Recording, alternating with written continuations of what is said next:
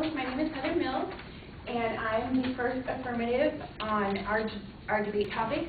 Our topic is No Fault Divorce, and before I get into it, I'd like to give you a few definitions. No Fault Divorce is a divorce in which the dissolution of the marriage requires neither a showing of wrongdoing of either party or any evidentiary proceedings at all.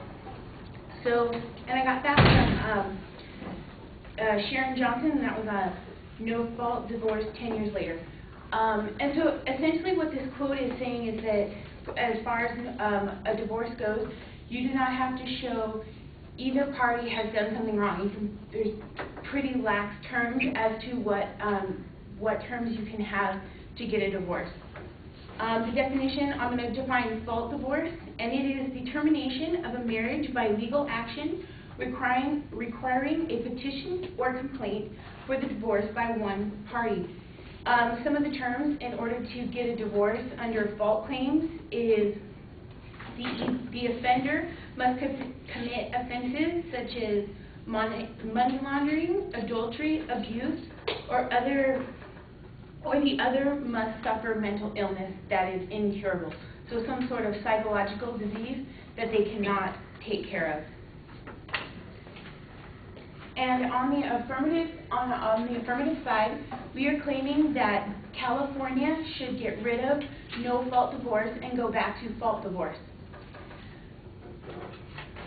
So I'm going to start with a quote, and it was from a British writer, and he was commenting on the United States, and it said, "In the Western countries, the laws governing the dissolution of marriage have been evolving over time toward making it easier for the spouse to obtain a divorce."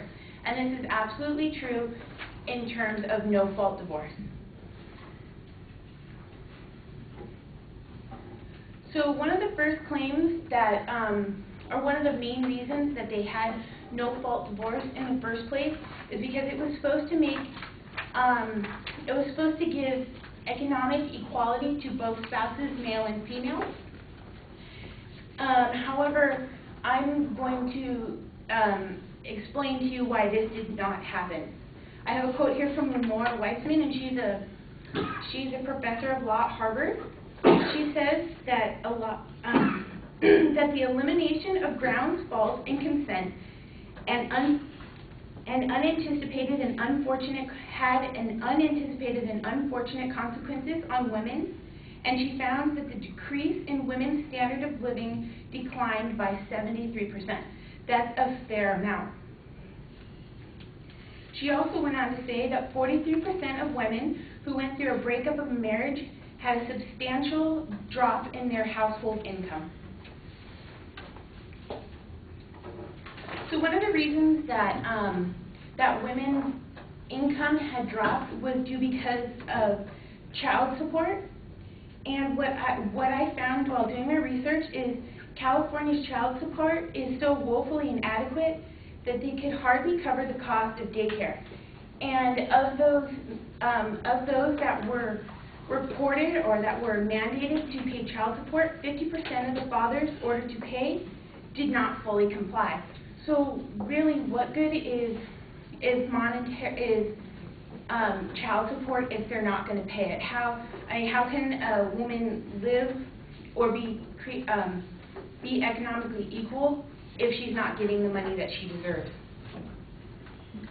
Also, with the introduction of no fault divorce came a policy known as joint custody, and this is, as probably many of you may have known, is when one of the spouses or ex-spouses rather has a child for a certain amount of time, 2 or 3 days, and the other spouse has it for another, the rest of the time. And so what happened is joint custody has increased the legal risk that comparatively faultless mothers may lose a greater share of the post-divorce parental control, decreasing their much-needed child support. So what happens is because while they may have a child for the majority of the time, they receive less money because their custody is joint. So they do not get as much child support as they would had the custody been theirs solely, which is common. And also this is a very interesting point that I found. It's compared to the offspring with those continuously married parents to the offspring of divorced parents. They are more likely to drop out of high school, less likely to attend college, and more likely to be unemployed, and more likely to experience economic hardship. So the hardship it's not even spread over just to the mothers or to the fathers, it's also spread down to the kids because they are less likely to be successful. The second main reason that no-fault divorce was put into place was to alleviate some of the hostility that placing blame would cause. However, again, this failed to be the case. I have a quote from Wardell Lynn, and it says, "Since fighting over who caused the breakup is futile, those who want to fight now use collateral issues as battlegrounds. Fights over custody and support are more prevalent and are just as often as acrimonious and humiliating as those over ground, if not more so." So what they're finding is instead of making divorce less hostile, it's just shifting where the hostility is going. Instead of them fighting over who did what and this and that, they're fighting over how they're going to split the money, who deserves what, who deserves more, and even more importantly, they are fighting over who gets the kids, what this time, and in the end, that is more detrimental than anything else. I also have a few statistics. Anthropologist Paul Bowman found that there was a 91% increase in custody disputes, 88% increase in reported bitterness, 92% increase in property disputes, and 90% increase in spousal support disputes. So, I mean, those are huge numbers. They're all right there in the 90s. That's just another strong fact showing that the hostility was not alleviated. So away from how no-fault divorce failed, I'm going to look at how no-fault divorce denies sacred vows of marriage and gives the contract no weight. I have some vows from you that are typically said at a marriage, and I will read them. "Forsaking all others for richer or for poorer, in sickness and in health, in death to us part." But these words have no basis in reality.